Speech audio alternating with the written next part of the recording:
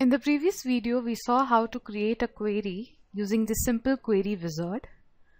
If you come down to the Create tab, we can see the two options which we have.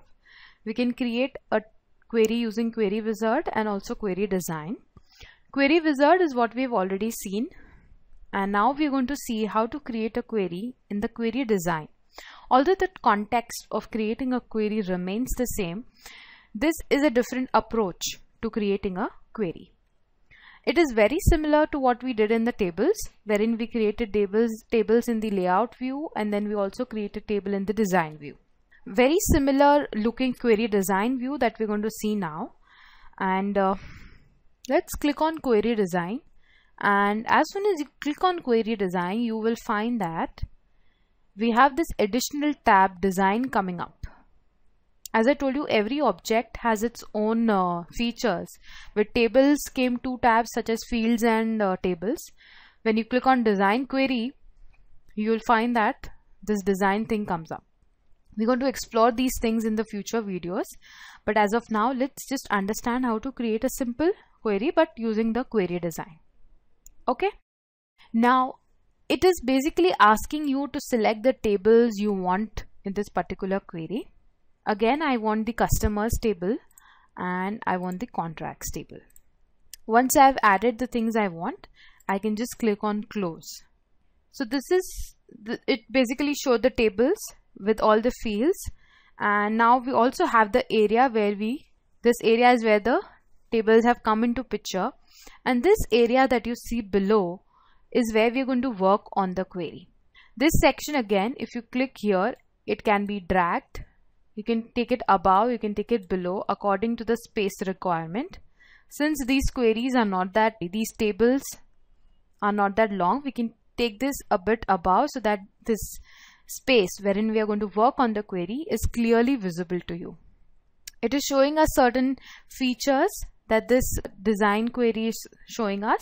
We're going to explore them, but as of now, let's just understand what this is showing. These are the two tables with their relationship. As you can see very clearly, the primary to foreign key relationship is clearly shown over here. If you notice, there is a star sign above. If you double click on this star sign, let's see what happens. You can see that this customers with the star sign is available. This means that all the fields that are available in this customers table with the star sign are now in this particular query. All these fields are there in this query. To check this query, what you can do is you need to click on this run button. As soon as you click on run, you will be able to see the result of the query, which is showing all the fields of the customer table: the ID, the name, the city, country, contact name, phone and email. This is when you want to select all of them. Okay. Let's go back to the design view. Since I do not want all the fields to be there, what I need to do is just once you see this dark black solid arrow, you just need to click on this and delete, or you can manually delete. However, now which is the field that you require, you can select that field. Let's say I want from the customers table, I want the customer's ID, I want the name, I want the city, and I want the email. Okay, so as soon as you select them, this will show customer ID, table, customers. It has the details that we selected. Similarly, from the contracts table, let's say I want the product ID and the contracts amount. So we have all the information, piece of information that we want from these two tables. So again, we are working on multiple tables. Just have a look at what all you have selected: customer name, ID, city, email, product ID and amount. Let's run this query and see. Okay, there is some data which when we do not delete the things correctly, this error could come. When you run this, you will be able to see all the information that you had selected for: customer's ID, name, city, email, product ID and the contracts amount. Let's get back to the design view and do a bit of modification. Let's say I do not want certain field. I realize that this email is what I do not require. So what you need to do is you can just directly delete the fields. You need to select it and click on delete. So as soon as you click on delete, that row will, or that column will go away. In case you want to add anything, if you want to add particular fields, even that can be done. We have deleted the email. Let's just run it once again and see. You will find that the email is not available now. Let's get back to the design view, and if you want, you can add more fields as well. Let's say I want to add the sales date. Now if you run, you will find that there's sales date as well. Correct? Coming back to the design view, if you want that the sales date is not at the correct position you wished for, you can just select this and you can drag it across wherever you want it.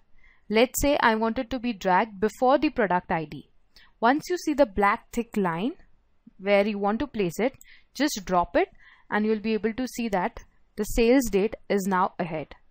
Let's run this again and see, and you'll find that the sales date is now ahead. Correct? Okay, so this is how you can create your query in the design view and also modify your queries by adding, deleting, or shifting your columns shifting your fields in the query. In the next video, we're going to see how we can sort data in your query. Now we need to save this query since we have input some data in this. When you click on this close button, it will ask you whether you want to save the changes to the design of query 1, and you would say yes, and it will ask you what name you want to give to this particular query. Just for your understanding, I'm giving it customers in design view. We're going to work on this query ahead as well, so we need to save it and we click on OK. As soon as you do that, the customers in design query in design view is available on the left hand side panel of your Access database right here.